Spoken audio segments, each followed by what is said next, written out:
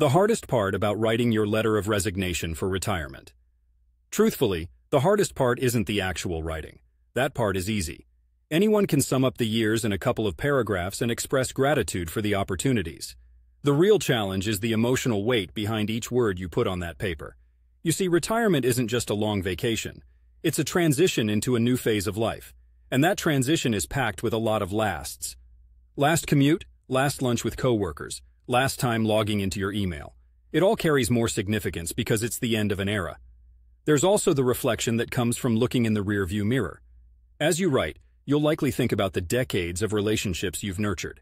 Some of these people you've seen more than your own family. And now, in Portland or wherever life's taken you, you're saying goodbye to a daily routine where these bonds were forged and solidified. And let's not forget the big existential questions that bubble up. What will I do with my time? Did my work make an impact? Retirement is more than just figuring out how to not work anymore. It's about questioning your legacy. Not everyone is leaving their job to sail the world or write the great American novel. Some may not have a definitive plan, which can be terrifying.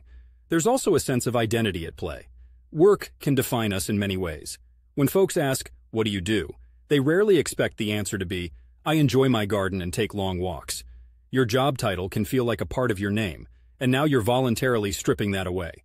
But perhaps the hardest thing is the optimism you're supposed to pack into that letter. Not everyone feels purely excited about retirement. There are the financial worries, the fear of being less relevant, and that heartbreaking thought, does it even matter if I am gone? I'd argue that the hardest part about writing that resignation letter is the space between the lines, the part where life happens, where emotions live, and where the next chapter is as unwritten as the resignation letter when you first sit down to it. And yet, despite these difficulties, finishing that letter often brings a sense of closure and accomplishment. It's an important step towards embracing the unknown. As someone living in Portland, I can tell you the city breeds a love for the outdoors and a pioneer spirit that can help navigate the new territory of retirement. The city's backdrop becomes a canvas for all those plans you've delayed.